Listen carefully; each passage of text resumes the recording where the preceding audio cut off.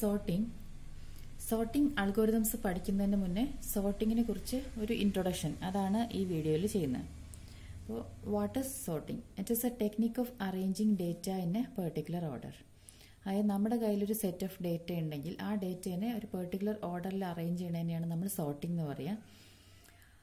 അതായത് നോർമൽ കേസിൽ ഇപ്പോൾ നമ്മുടെ കയ്യിലുള്ളത് ഒരു ന്യൂമറിക്കൽ ഡേറ്റ, ഒരു ന്യൂമറിക്കൽ അറേ ആണെങ്കിൽ അതിനെ അസെൻഡിങ് അല്ലെങ്കിൽ ഡിസെൻഡിങ് ഓർഡറിൽ അറേഞ്ച് ചെയ്യണതിനെയാണ് നമ്മൾ അതിനെ സോർട്ടിംഗ് എന്ന് പറയുക. അപ്പോൾ നമ്മളൊരു സെറ്റ് ഓഫ് വാല്യൂസിനെ അങ്ങനെ അറേഞ്ച് ചെയ്യണം എന്നുണ്ടെങ്കിൽ ആ വാല്യൂസിന് ഇടയിൽ ഒരു ലീനിയർ റിലേഷൻഷിപ്പ് ഉണ്ടാവും. So usually sorting is based on some linear relationship among the data. ആ ലീനിയർ റിലേഷൻഷിപ്പിനെ ബേസ് ചെയ്തിട്ടായിരിക്കും നമ്മൾ സോർട്ട് ചെയ്യുക.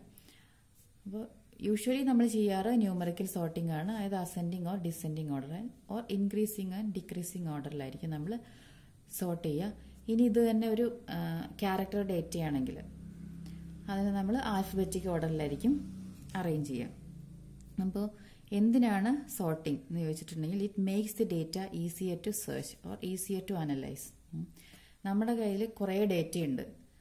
അതിപ്പോൾ ഒരു 5 or 10 ഒന്നും അല്ല, അപ്പോൾ തൗസൻഡ്സ് ഓഫ് വാല്യൂസ് നമ്മുടെ കയ്യിലുണ്ട്. അതിനകത്ത് നിന്ന് നമുക്കൊരു വാല്യൂ കണ്ടുപിടിക്കണമെങ്കിൽ അതായത് നമുക്കിപ്പോൾ ഒരു 1000 നെയിംസ് ഉണ്ട്, അതിനകത്ത് നിന്ന് ഒരു നെയിം കണ്ടുപിടിക്കണം എന്നുണ്ടെങ്കിൽ അത് ആൽഫബറ്റിക് ഓർഡറിൽ സോർട്ടഡ് ആണെങ്കിൽ നമുക്ക് എളുപ്പമാണ് അത് കണ്ടുപിടിക്കാൻ.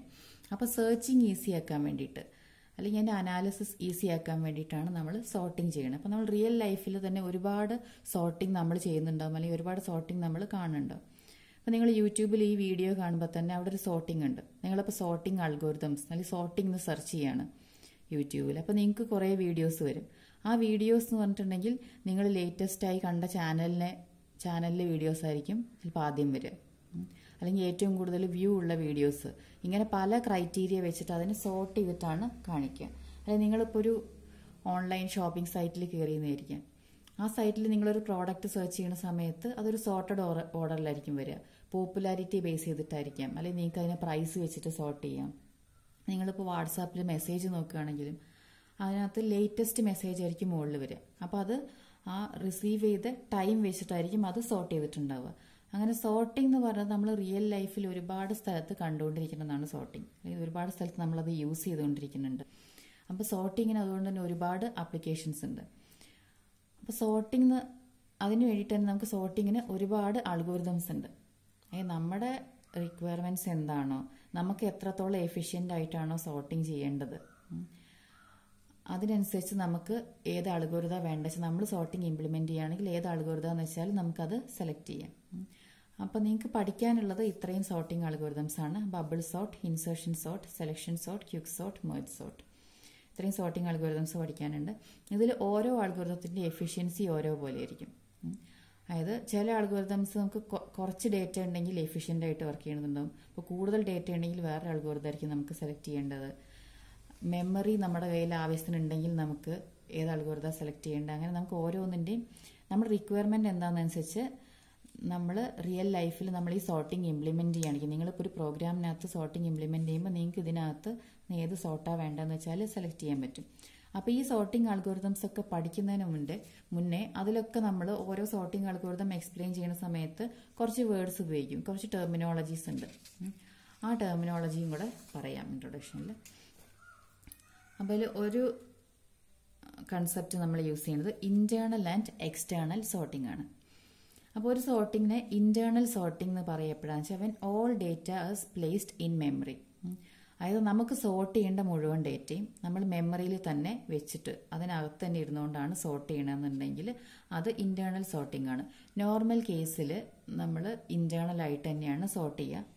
അപ്പോൾ എപ്പോഴാണ് എക്സ്റ്റേണൽ സോർട്ടിംഗ് എന്ന് പറയാന്ന് വെച്ചാൽ when all data to B sorted cannot B placed in memory at A time.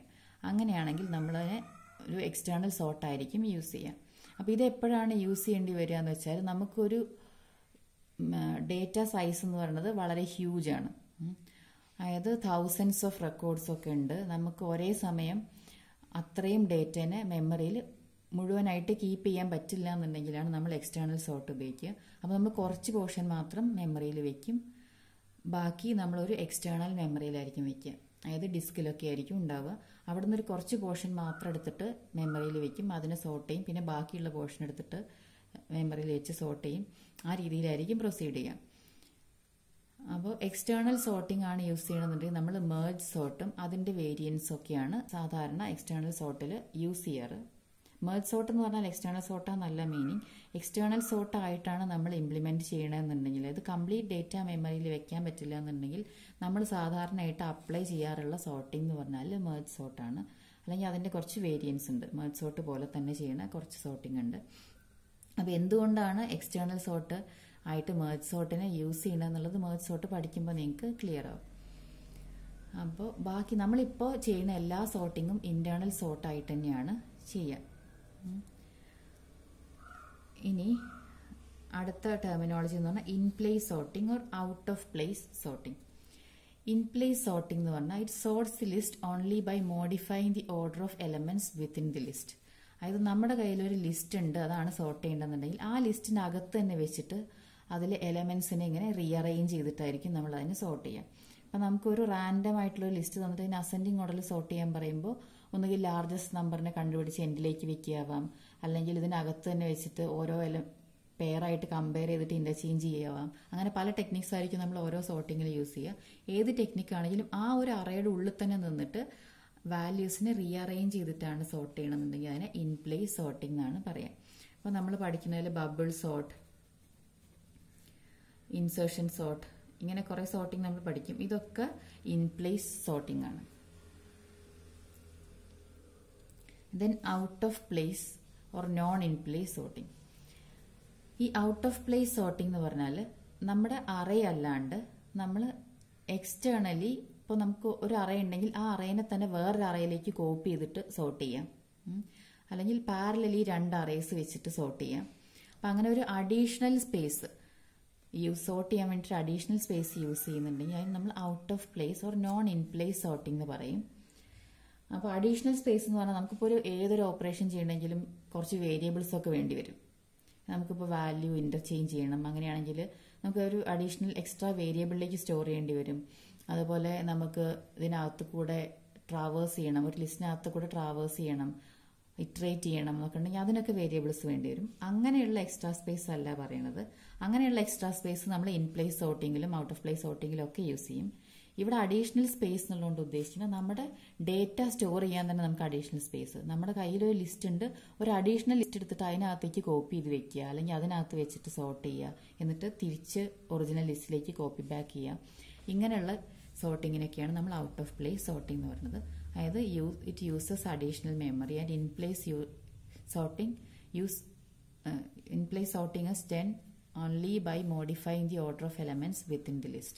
അതായത് it uses constant extra space four producing the output. Constant extra space എന്ന് പറഞ്ഞാൽ ഡേറ്റയുടെ സൈസ് എത്ര തന്നെയാണെങ്കിലും, അതായത് നമ്മുടെ നമ്പർ ഓഫ് വാല്യൂസ് എത്ര തന്നെയാണെങ്കിലും അത് കോൺസ്റ്റന്റ് എക്സ്ട്രാ സ്പേസ് ആയിരിക്കും യൂസ് ചെയ്യുക. അതായത് നമ്മുടെ ഇറ്ററേഷനുള്ള വേരിയബിൾസ്, സ്വാപ്പിങ്ങിനുള്ള വേരിയബിൾസ്, അങ്ങനെയുള്ള ഒരു എക്സ്ട്രാ സ്പേസ് മാത്രം, അത് എങ്ങനെയായാലും കോൺസ്റ്റന്റ് ആയിരിക്കും. അത് മാത്രമായിരിക്കും ഇൻ പ്ലേസ് സോർട്ടിങ്ങിൽ യൂസ് ചെയ്യുക. അപ്പോൾ ഔട്ട് ഓഫ് പ്ലേസ് സോർട്ടിങ്ങിന് എക്സാമ്പിൾ ആണ് merge sort. Then stable sort. ഒരു സോർട്ടിംഗ് അൽഗോരിതം സ്റ്റേബിൾ ആണെന്ന് നമ്മൾ പറയുക എപ്പോഴാന്ന് വെച്ചാൽ if it keeps the relative order of equal keys. അതായത് നമ്മുടെ കയ്യിൽ സോർട്ട് ചെയ്യാനുള്ള ലിസ്റ്റിൽ ഈക്വൽ ആയിട്ടുള്ള 2 അതിൽ കൂടുതലോ വാല്യൂസ് ഉണ്ടെങ്കിൽ ആ വാല്യൂസിന്റെ റിലേറ്റീവ് ഓർഡർ കീപ്പ് ചെയ്യുന്നുണ്ടെങ്കിൽ അതിനെ നമ്മൾ സ്റ്റേബിൾ സോർട്ട് എന്ന് പറയും. അതായത് ഒരു എക്സാമ്പിൾ പറയാം. ഇത് നമ്മുടെ അറേ എ ആണ്. അറേ എയിൽ 29, 23, 13, 23, 35 ഇതാണ് നമ്മുടെ അറയിലുള്ള വാല്യൂസ്. ഇതിനെ സോർട്ട് ചെയ്ത് കഴിയുമ്പോൾ നമുക്ക് ഇങ്ങനെ ഒരു അറയാണ് കിട്ടുക. അപ്പോൾ ഇവിടെ നോക്കുക 23 2 തവണ വരുന്നുണ്ട്. അപ്പോൾ സോർട്ടഡ് ലിസ്റ്റിൽ 2 തവണ 23 അങ്ങനെ തന്നെ വരുന്നു. അപ്പോൾ നമ്മൾ ഈ ഫസ്റ്റ് 23 ആണ് സോർട്ടഡ് ലിസ്റ്റിൽ ആദ്യം വന്നത്. അതായത് A0 1 2 3 4 ഇങ്ങനെയാണ് നമ്മുടെ ഇൻഡെക്സ് വരുന്നത് അറയുടെ. അപ്പോൾ A1ലുള്ള 23 ആണ് ഇതിൽ ആദ്യം വന്നത്. പിന്നെ A3യിലെ 23 അതിന് ശേഷമാണ് വന്നത്. അതായത് നമ്മുടെ എ എന്ന് പറഞ്ഞ അറയിൽ ഈ 2 23യുടെ റിലേറ്റീവ് ഓർഡർ എങ്ങനെയായിരുന്നു? ആദ്യം വന്നത് ഈ 23 ആണ്, അതിന് ശേഷമാണ് ഈ 23 വന്നത്. അപ്പോൾ ഈ 2 എണ്ണം ഈക്വൽ കീസ് ആണ്, അല്ലെങ്കിൽ ഈക്വൽ വാല്യൂസ് ആണ്. ഇതിന്റെ റിലേറ്റീവ് ഓർഡർ എങ്ങനെയാണോ അറേയിൽ അതേ റിലേറ്റീവ് ഓർഡർ തന്നെയായിരിക്കും അതിന്റെ സോർട്ടഡ് അറയിലും വരിക. അങ്ങനെയാണെങ്കിൽ അത് സ്റ്റേബിൾ സോർട്ടാണ്. അതേസമയം ഈ 23 ഇങ്ങോട്ടും പോയി 3യിലിരിക്കുന്ന 23 ഇവിടേക്കും വന്നു. ഇങ്ങനെയാണെങ്കിൽ അത് സ്റ്റേബിൾ സോർട്ടായിരുന്നു.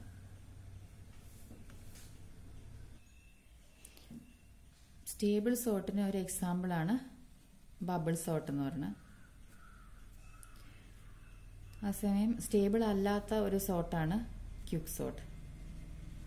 ഓരോ സോർട്ടിങ് അൽഗോരിതം പറയുമ്പോഴും അത് സ്റ്റേബിൾ ആണോ നോട്ട് സ്റ്റേബിൾ ആണോ ഇൻ പ്ലേസ് ആണോ ഔട്ട് ഓഫ് പ്ലേസ് ആണോ എന്നൊക്കെ അതിൻ്റെ എക്സ്പ്ലനേഷന് കൂടെ തന്നെ പറയുന്നുണ്ട്. ഇപ്പോൾ ജസ്റ്റ് എക്സാമ്പിൾ പറഞ്ഞേ ഉള്ളൂ. അപ്പോൾ ഇത്രയും ടെർമിനോളജീസ് ആയിരിക്കും നമ്മൾ സോർട്ടിങ്ങിനകത്ത് യൂസ് ചെയ്യുക. ഇനി ഓരോ സോർട്ടിങ് അൽഗോരിതംസ് ആയിട്ട് ഓരോ വീഡിയോ ആയിട്ട് ഇട്ടിട്ടുണ്ട്.